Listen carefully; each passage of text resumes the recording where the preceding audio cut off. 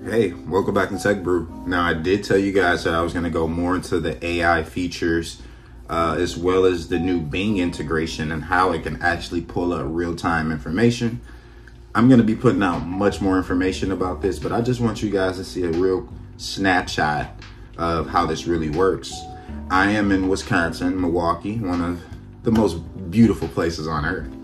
I was test driving the new Bing search on the Meta Ray-Ban glasses.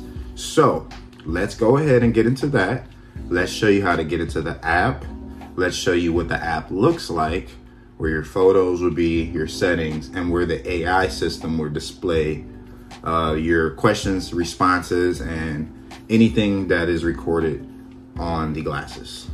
Let's check it out. Today I'm going to show you a few things with the Meta Ray-Bans. This here is the interface for the Meta app. This is the Meta View app, just showing you how everything looks. I did get early access to the multimodal capabilities, and I'm being made aware that everybody does not have this access. So as you can see, there is your settings. Here's your settings with all your voice controls, updates, everything you need to do to change anything in the app.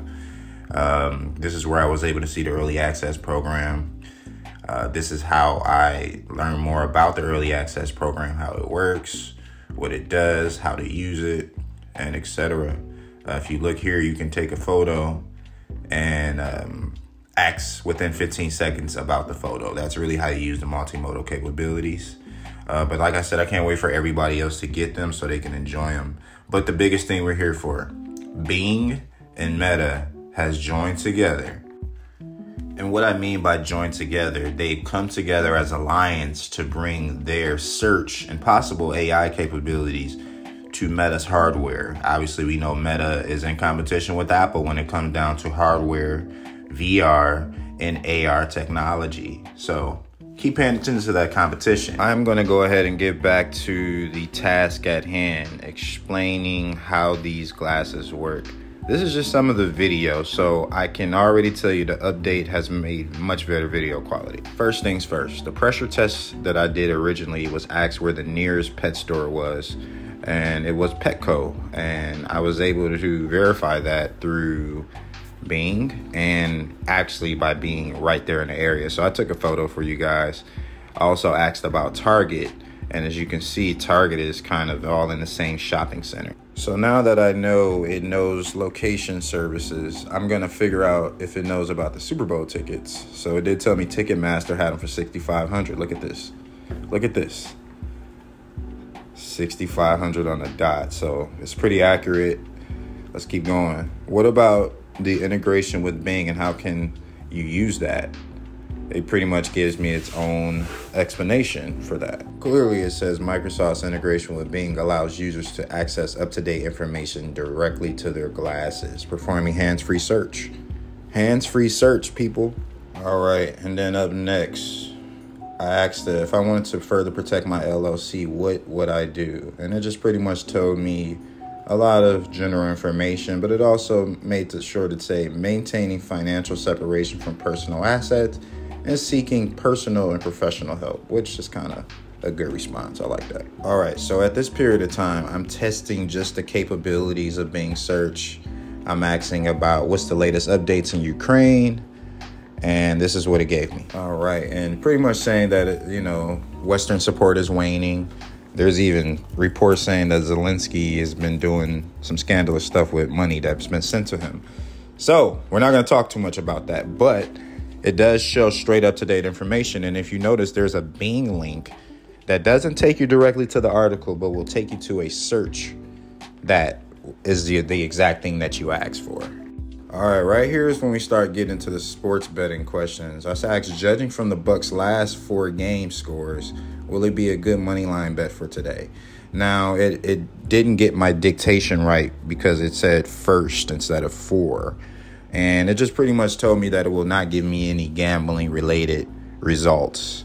But as I said in a previous video, if you can prompt correctly in an educational way, you can get these large language models to give you answers that you want. It may be hallucinating, but you are still getting an answer from their opinion or its opinion.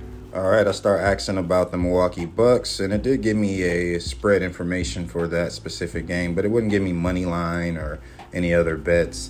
Start asking about the Golden State Warriors winning record. It did not give that information correct. Now, I am not at the point where I like sitting back and watching all the negative Nancy shit on news nowadays, but I found out I can just ask the question about any news going on in my local town, and it just gives you the top stories. For example, I asked, what is today's news? And they told me a damn school bus crashed into a building. Guess what I did? I went online and searched that information, and lo and behold, an hour ago, a school bus crashed into a building. So, very accurate.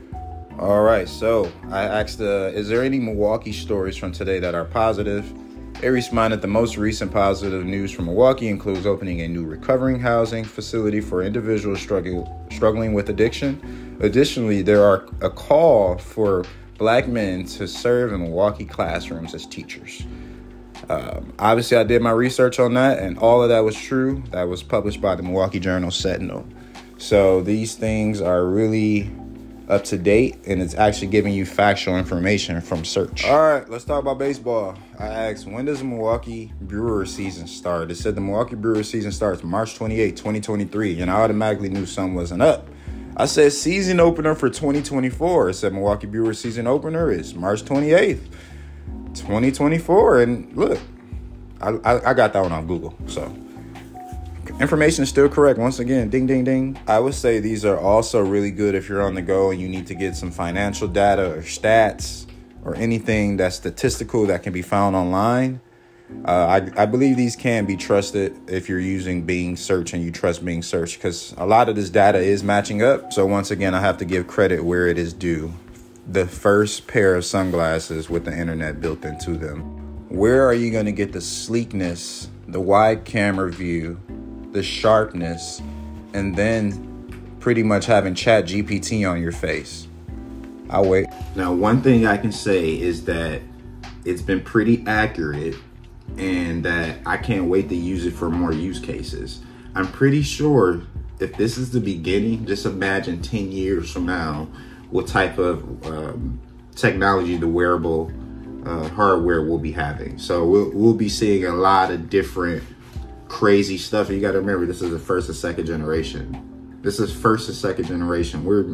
We have a lot to go. And if you're starting to learn this stuff now, that puts you in better position to be able to teach the next generation how it all works, or to create and innovate yourself. But if it's all about having a better life and creating a better life through technology, let's keep doing it together. Like, subscribe, and share. Cheers.